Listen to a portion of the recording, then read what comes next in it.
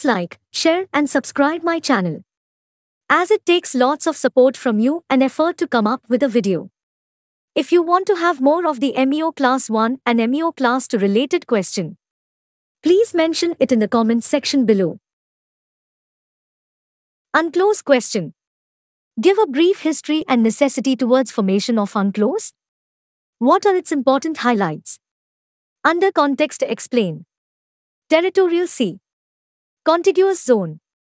Exclusive Economic Zone. Continental Self. High Seas. Brief history. The law of the sea developed from the struggle between coastal states, who sought to expand their control over marine areas adjacent to their coastlines. By the end of the 18th century, it was understood that states had sovereignty over their territorial sea. The maximum breadth of the territorial sea was generally considered to be 3 miles, the distance that a shore-based cannon could reach and that a coastal state could therefore control. In the early 20th century, some nations expressed their desire to extend national claims, to include mineral resources, to protect fish stocks, and to provide the means to enforce pollution controls. Using the customary international law principle of a nation's right to protect its natural resources, President Harry S. Truman in 1945 extended United States control to all the natural resources of its continental shelf. Other nations began extending their territorial seas to 12 nautical miles. After the Second World War, the international community requested that the United Nations International Law Commission consider codifying the existing laws relating to the oceans. The Commission began working towards this in 1949 and prepared 4 draft conventions, which were adopted at the first UN Conference on the Law of the Sea. UNCLOS 1 at Geneva in 1958. UNCLOS 2 at Geneva in 1960. UNCLOS 3. The origins of the convention date from 1 November 1967, when Ambassador Arvid Pardo of Malta addressed the General Assembly of the United Nations and called for an effective international regime over the seabed and the ocean floor beyond a clearly defined national jurisdiction. This led to the convening, in 1973, of the Third United Nations Conference on the Law of the Sea, which after 9 years of negotiations adopted the convention. The resulting convention came into force on 16 November 1994. UNCLOS is a treaty of 446 articles grouped under 17-part heading and 9 annexes. Important highlight salient features of UNCLOS are as follows. It defines international law of the sea, sets widths of the territorial sea at 12 nautical miles with the contiguous zone at 24 nautical miles, sets transit passages through international straits and territorial sea, sets exclusive economic zone extending to 100 nautical miles. It defines continental self and jurisdiction over the resources of the shelf beyond 200 m where appropriate. It defines legal status of the high seas and establishes regulations for the control of the marine pollution. It allows dispute to be settled in the International Court of Justice. The Convention has created 3 new institutions on the international scene: the International Tribunal for the Law of the Sea, the International Seabed Authority, the Commission on the Limits of the Continental Shelf. The Territorial Sea. The sovereignty of a coastal state extends to an adjacent belt of sea, described as the territorial sea. The breadth of the territorial sea is up to a limit not exceeding 12 nautical miles, measured from baselines. Right of innocent passage. Ships of all states, whether coastal or landlocked, enjoy the right of innocent passage through the territorial sea. Passage shall be continuous and expeditious. However, passage includes stopping and anchoring, but only in so far as the same are incidental to ordinary navigation or are rendered necessary by force majeure or distress, or for the purpose of rendering assistance to persons, ships or aircraft in danger or distress. Passage is innocent so long as it is not prejudicial to the peace, good order or security of the coastal state. Sea lanes and traffic separation schemes in the territorial sea. The coastal state may, when necessary having regard to the safety of navigation, require foreign ships exercising the right of innocent passage through its territorial sea to use such sea lanes and traffic separation schemes as it may designate or prescribe for the regulation of the passage of ships. In particular, tankers, nuclear-powered ships, and ships carrying nuclear or other inherently dangerous or noxious substances or materials may be required to confine their passage to such sea lanes.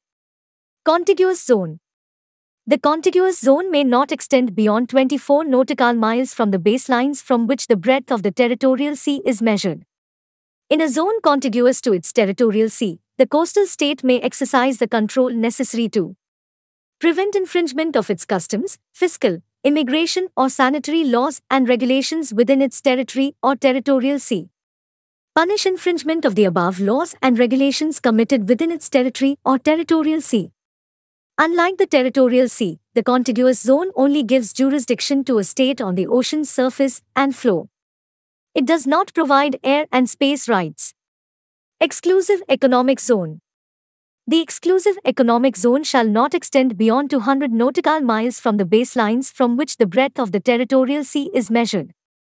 Rights, jurisdiction, and duties of the coastal state in the exclusive economic zone.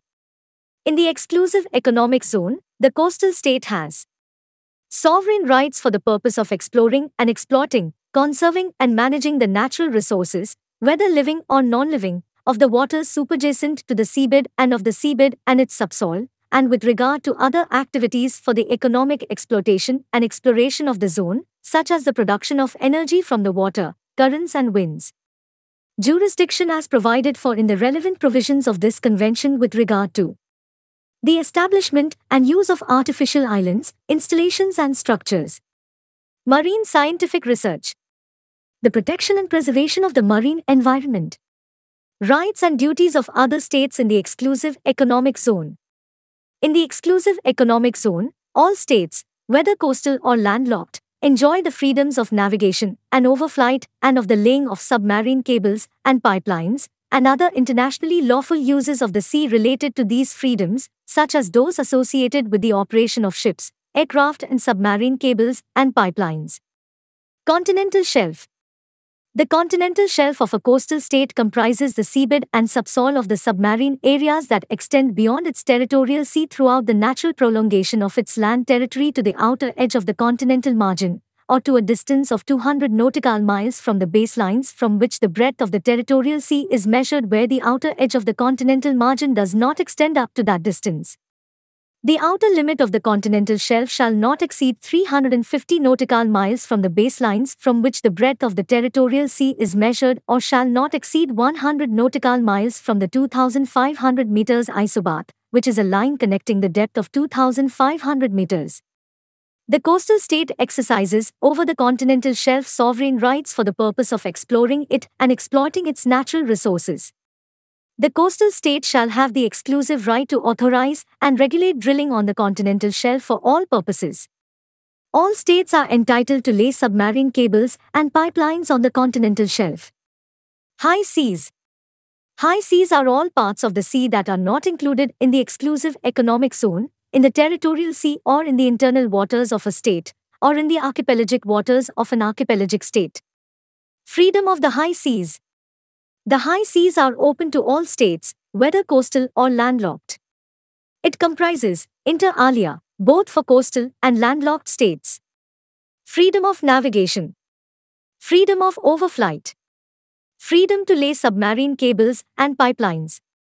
Freedom to construct artificial islands and other installations permitted under international law. Freedom of fishing. Freedom of scientific research. The high seas shall be reserved for peaceful purposes. No state may validly purport to subject any part of the high seas to its sovereignty. Other high seas provisions: prevention of the slave trade, piracy, seizure of ships, illicit narcotics trafficking, and unauthorized broadcasting. For enforcement purposes, there are provisions for relevant rights of visit, seizure, arrest, and hot pursuit. Internal waters. A nation's internal waters include waters on the landward side of the baseline of a nation's territorial waters, except in archipelagic states.